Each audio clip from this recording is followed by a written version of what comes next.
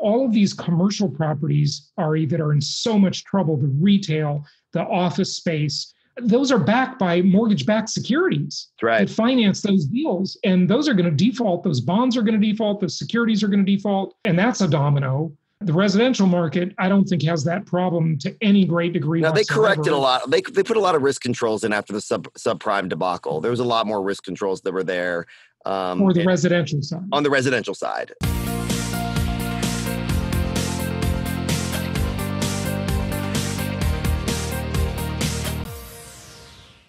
It's my pleasure to welcome Ari Rastegar. He's the founder of Rastegar Property Company, and they do a lot of stuff, a lot of different investing in a lot of different sectors, but focus a lot on multifamily investing. So we'll talk about that today. Ari, welcome. I know you're coming from Austin, so welcome. How are you? Thank you so much. I appreciate you having me. Yeah, good to have you. So what is going on with, we've heard a lot about rent collection issues and eviction moratoriums. And, we have had a lot of people concerned about that. But since we play mostly in the single family home space, it's like a non-issue. But I know it's more of an issue in the apartment space. Definitely was just reading an article this morning in Globe Street about that and how, collections were declining. One of the things that I don't think a lot of people realize, though, Ari, is that, collections are always an issue. That's just a normal course of business, right? So you never have 100% collections. Nobody has that. Well, you call it, you have a vacancy rate. You factor in your underwriting always. Yeah. So what is it looking like now? And, what are you guys doing? Are you working out deals with your tenants and so forth? Promise to pay deals, et cetera. Tell us about that.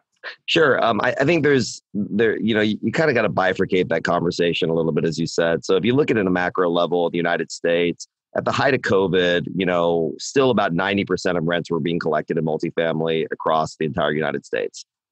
90% is a huge number when you're talking about a pandemic. In Austin, for us in particular, we collected 99% of our rents. In fact, we collected more of our rents at the same time during COVID than we did the previous year. And that had a lot to do with, people were staying home and they didn't know if they had their jobs. They want to make sure they have a roof over their head.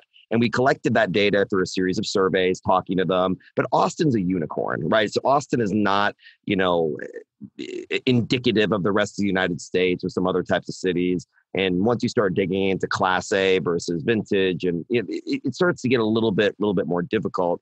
But in Texas as a whole, rents are collected in the mid-90s. And as you mentioned, most months you maybe have a tenant in the mid 90%. In the mid 90% of collections are paying. Absolutely. Sure. So when you start to see those numbers come down on an average basis, you're watching on the East Coast, the West Coast. New York City, as an example, this time last year had 5,600 vacant apartments. Right now they have 25,000 vacant apartments. So that number that's being pulled down is really in these larger primary markets like your San Francisco's, your Los Angeles's, and the New Yorks. But overall, multifamily, certainly in the Class B, Class C space and the value add space that we play in mostly, collections have been really strong, and so compared to retail or some of these other, or hospitality that have dropped completely off a cliff, they really have seen multifamily be a flight to security. And it's why you haven't seen cap rates expand as much as people thought they were going to, or see these, blood in the street type deals in markets, certainly in the Sun Belt, like in the Nashvilles, the Texas, the Florida, the Phoenix. It's fared really, really well. And, and this is the problem. I'm battling this all the time.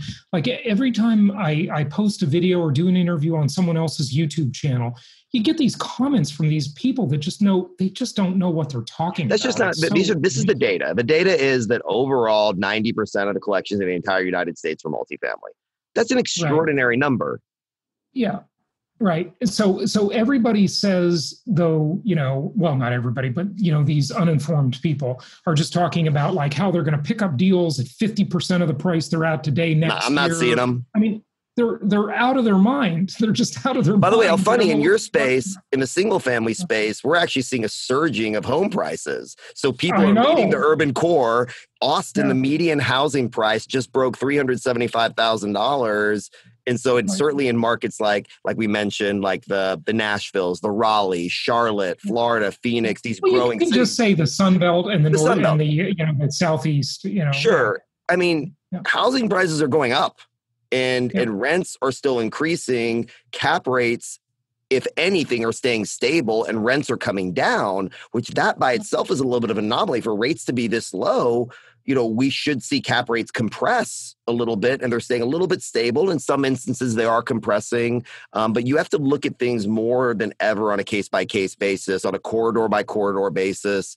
When you do your underwriting. But I'll tell you, from a financing standpoint, there has never been more accretive financing on the agency side than there is today. I mean, I just got a quote for 2.6%, 12 years with Fannie Mae with 5 years of IO. I mean, I don't know how, it's,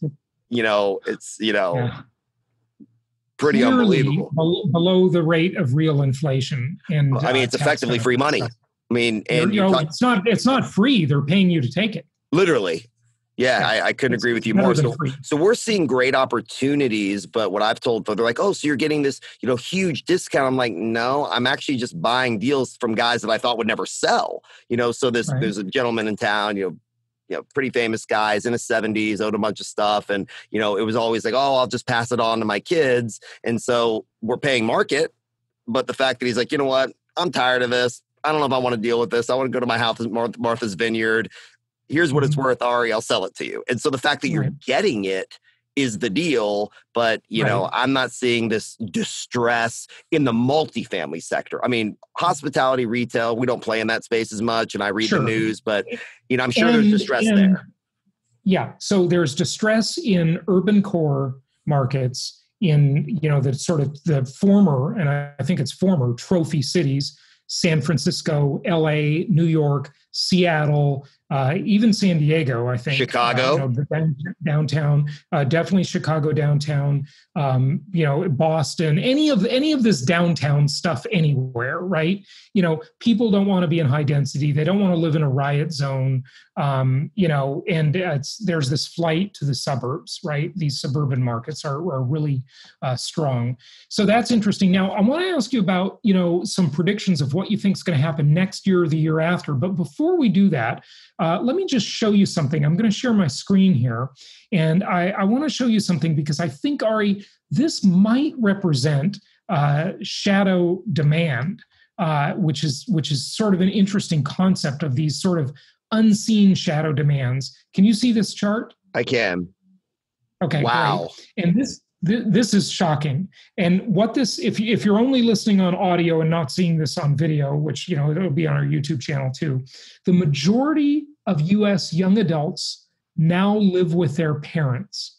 This is at the highest point ever recorded. And we're going back 120 years, okay? When in the old days, people did live with their parents. I mean, even in the Great Depression in the 30s, there were fewer people living at home between 18 and 29 years old than there are today. That's absolutely amazing, right? During the Great Depression in the 30s, it was only 43%. Now it's 52%. During the Great Recession 10, 12 years ago, it was 44% is where the top number was. So, eventually these kids are going to move out.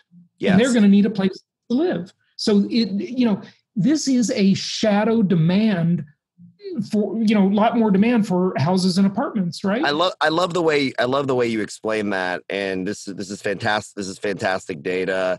And, another thing to kind of dovetail into it and emphasize the point is that millennials, and I kind of joke that I'm the oldest millennial. I'm 38 years old. So I'm like kind of the old and young guy both, right? And millennials rent as a general rule. And it's not that they don't have money necessarily. It's that the core values are different, right? You want to be out more. You change jobs more frequently than any, demographic in history. And so to further that point, when this demographic goes back into the workforce, once the fear factor has come and mom says, hey, you know what, honey, come home, stay here, do the college maybe virtually, or come back to your bedroom. When that goes back into the market, I think it's going to create a massive demand for for rental more than anything else, whether that's single family rental of, a few folks living together, or apartments. But I think this is, a tremendous shadow demand. I hadn't heard that term before, but I love it, for apartment rentals in general. Yeah.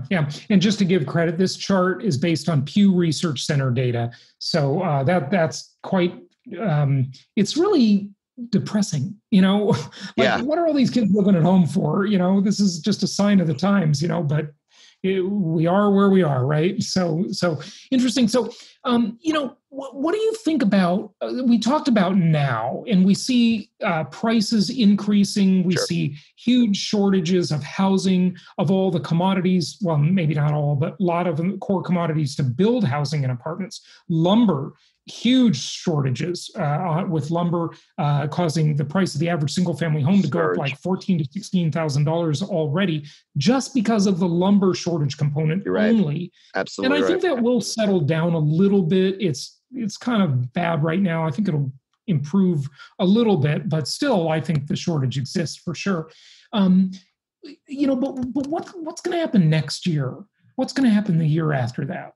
I think it's a great way to look at it. And I always look at things as, you want the right answer, ask the right question, right? And I think in the short term, there's a lot of uncertainty. I get it. But, this is not the Spanish flu. This is not, the numbers are in of what we're dealing with from a COVID standpoint. And my heart obviously goes out to, the people that have lost family members and the suffering that we've seen. No question. I'm very sensitive to it. We know several people that have lost their parents. And, but at the end of the day, in Austin, Texas, Austin just became the 10th largest city in the U.S. And I speak from that vantage point. That's where I am, right?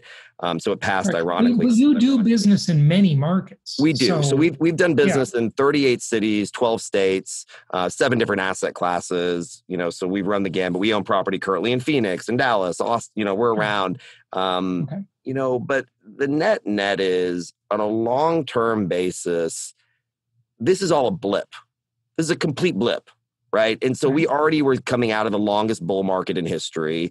You're already asking for a major correction in the stock market, irrespective of COVID, irrespective of the elections. PE multiples are trading at almost, crisis levels, regardless of anything. And even these trends that you're looking at, this exodus that we talk about, and I was joking the other day on Yahoo Finance that, California and New York are the land of the flea and Texas is the land of the free, and just, but the point was that exodus had already started. 1 million people left California last year. 150,000 of them came to Texas. So COVID has thrown gasoline on a lot of these trends. It's accelerating the trend that was already accelerating there. It's already happening. So when you look at a chart or you're a value investor, right?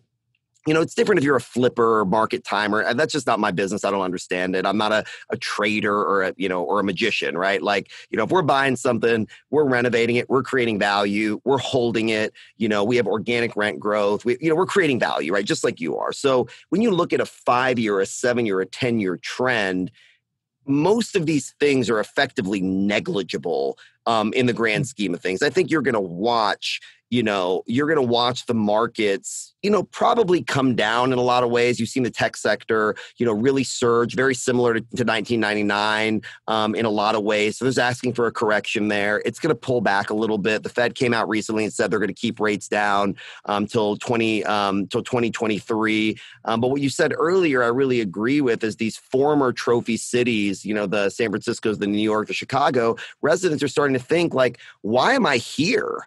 Like, why am I in this? Like, why am I? So I lived in Manhattan for many, many years. Our daughter was born at Lenox Hill, our oldest daughter. And so I have a great love for New York City and great memories of being there on Wall Street. But you're there and paying the premium. My dad called it elevation training. You're meeting the people. There's proximity. The banks are there.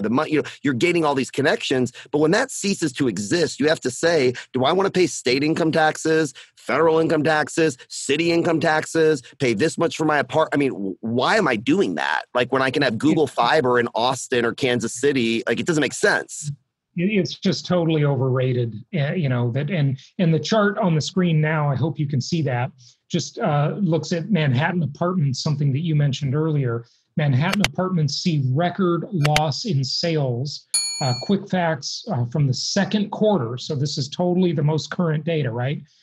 because that it's going to keep dropping. I mean, these numbers don't surprise me, but this is going to keep. I mean, these numbers, I believe that New York has seen its last day in that regard. I mean, I don't believe it'll ever go back to what it once was at its peak. I think there will certainly be corrections. I don't think it's going to be, disappear and turn into zombie land by any stretch of the imagination. But people don't see the value anymore. Ari, what we've got to remember is and by the way, this chart on the screen is from CNBC, and let me just say it for the people only listening on audio, okay? So second quarter sales of Manhattan apartments down by, you ready for this, folks? 54%. That's a crazy number, by the way. That's a crazy number. That's shocking. That's shocking. It's not 20%. It's not, 30%. It's 54%. Total sales, the lowest number on record of only 1,147 sales. Now, this is the biggest city in America, okay, where you've got a population density of 27,000 people per square mile. Right. So only 1,100 deals happened, right? Median sales price down 18%. That's the number that is going to just dramatically compress, if you ask me. And this is just a proxy for any other city, okay? It's, we're talking about Manhattan because it's famous, but San Francisco, LA, where I grew up, Portland, downtown areas anywhere, Portland, Seattle, downtown San Diego, all of this stuff, Boston. I sort of wonder about Miami. I'm in Palm Beach, Florida. And I got to think it's going to happen there, definitely in the high-rise world. Miami's a different animal. It's a little bit different, I know. It's a different animal because it's used mostly as a currency hedge from foreign investors. So you can't look at Miami as a typical American city. It's different rules. And there's, you watch it through different cultures, different, demographics have gone in there and bought it for different reasons than typical investing. And I got to believe. You have that in New York too. You have a lot of Russian and Ukrainian money. You in do. New York. You do. Well, the old joke used to be on Wall Street, if you invest in Manhattan from overseas, you don't get fired if it doesn't work, right? Like you can kind of still you bet on Manhattan, it's like you're not going to get fired. But if you pick Houston and you were wrong, you're for sure gone. Right. Which is, and that's all changing. And Florida, I'm so bullish on Florida long-term in general for a lot of the same reasons as Texas. Exodus of the East Coast is going to come to Florida. The East Coast has always had a friendly relationship with Florida. We know that. But look at your Naples, your Boca, Palm Beach. I mean, Fort Myers, forget about it. I mean, these cities are exploding, and for the right reasons, same as Texas, because there's jobs and there's fair weather climate and there's lower cost of living, and there's that actual, it's it's booming. I'm like, booming insinuates a bust. This is because the freaking job is there. This is because there's actual, sustainable infrastructure that allows a better standard of living. And I think it's important to make that dichotomy. Right. Yeah. No, I agree with you. And you didn't mention, but you were mentioning it in what you were saying anyway, business friendly and also landlord friendly. So good places to invest. This chart is from Miller Samuel and Douglas Elliman. I had the CEO of Douglas Elliman on the show before, and she was talking all about how people are fleeing New York City. And, that's really against her own self-interest. I was pretty amazed to hear that from her. But, this is new leases plummet in the Big Apple, percent of year-over-year change in New York leases for May 2020 in New York City. Shows you Manhattan, Queens, and Brooklyn. Manhattan down 62%, Queens down 61%, Brooklyn down 54%. So it's absolutely shocking what's going on. Now, let's go to that other topic of what's going to happen next year, the year after. I mean, look, no one can deny that this is certainly a very uneven situation. Some people are doing fine. Some people are really suffering. There's I don't hear much about this, but all of these commercial properties, Ari, that are in so much trouble, the retail, the office space, those are backed by mortgage-backed securities that finance those deals. And those are going to default. Those bonds are going to default. The securities are going to default. And that's a domino. The residential market, I don't think has that problem to any great degree. Now, they whatsoever. corrected a lot. They put a lot of risk controls in after the subprime debacle. There was a lot more risk controls that were there. For the residential side. On the residential side. And, because that's what pulled it down last. People like, oh, is it going to be real estate? Last time was because there wasn't risk controls in the subprime market. That was a different animal, right? At the end of the day, it's a game of musical chairs. Somebody's going to have to end up kind of, missing a chair. And when you look at the CMBS markets, they still are highly inefficient right now, and there's a lot of uncertainty. But to your point, back to the question of 1 year, CMBS 2 years, commercial mortgage-backed securities. Correct. Yeah.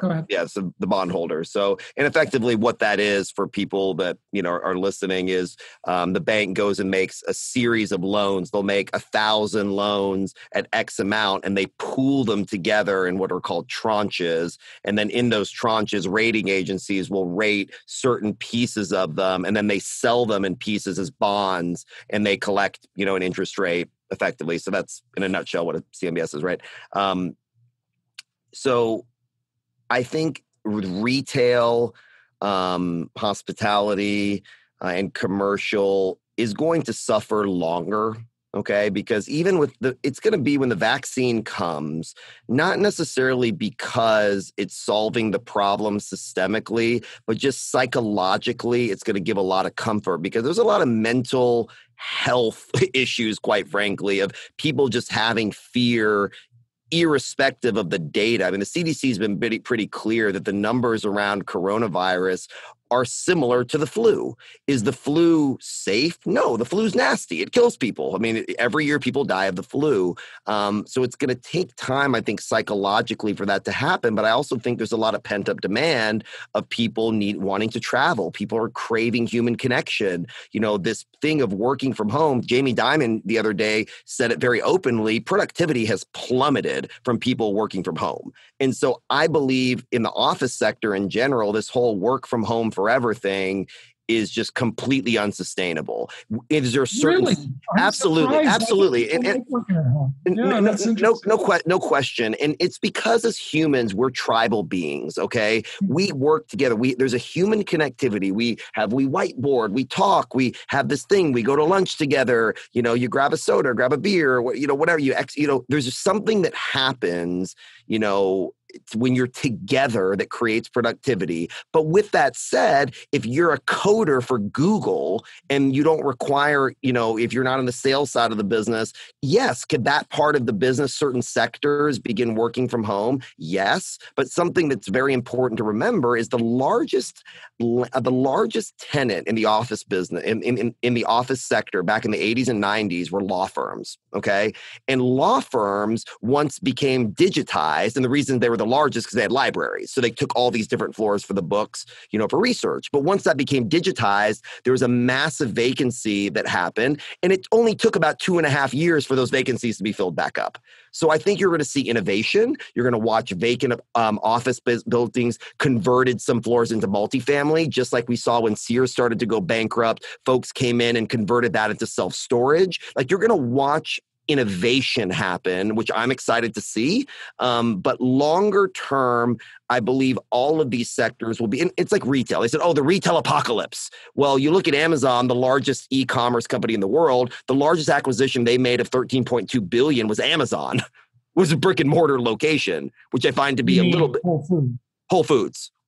Yeah. Yes, Whole Foods was their largest acquisition, which is, obviously founded and headquartered here. So the retail was this overcorrection. And now you're starting to see, before COVID, retail start to make a resurgence because people want an experience. They want to go out. Like my kids are still sad about Toys R Us. It wasn't that you can't buy the toy on Amazon, but we like to go to Toys R Us. Like we enjoyed walking down the aisles and having this experiential kind of thing. Yeah, so we get it. But bring that back to like what's coming, if you can. What's coming is going to be long-term.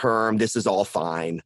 Is the short answer. I don't believe any of this is cataclysmic at a macro level. I think rents are going to grow, home prices are going to go up, people are going to travel again, hotels are going to start to see occupancy again. Restaurants are closed, but there also was too many restaurants.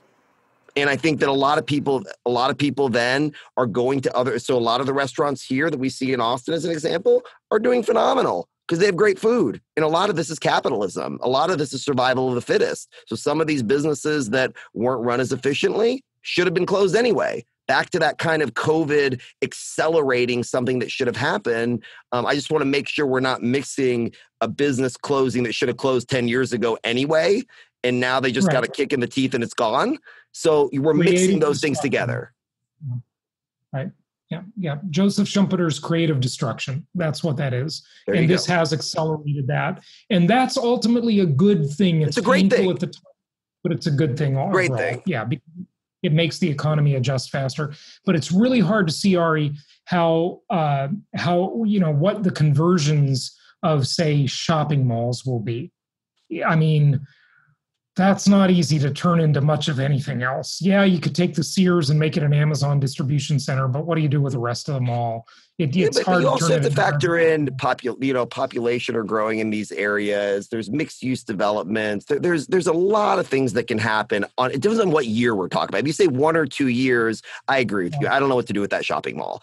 Over 20 years, and you look at the population growth of the cities in the Sun Belt, there's certainly going to be use for some of that space.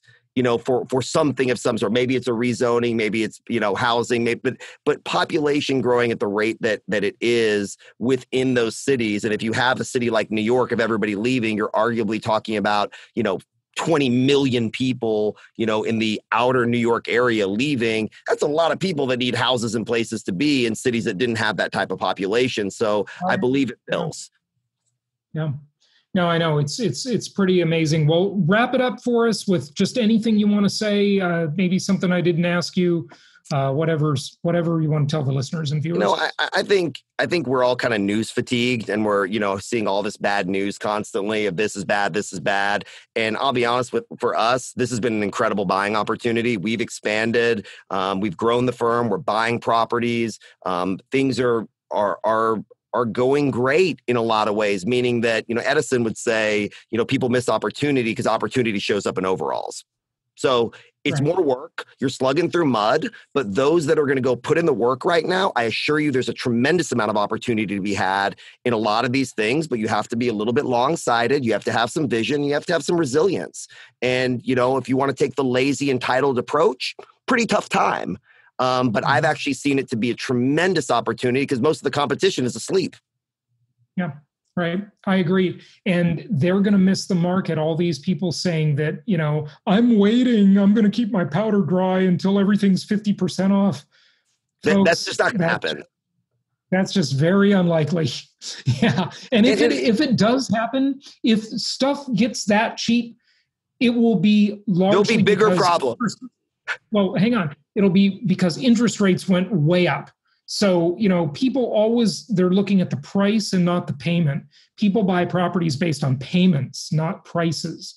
And that's why, housing is actually cheaper now than it was in 2006 on a monthly payment basis. So, yeah, don't miss the opportunity, folks. I totally agree with you, Ari. Give out your website or Twitter handle or whatever you want. Oh yeah, sure. It's Rastegar Property. It's .com, or on Instagram. It's just at Rastegar, which is just Rastegar. Good stuff, Ari. Thanks for joining us. Thanks for having me. Happy investing. Thank you, brother.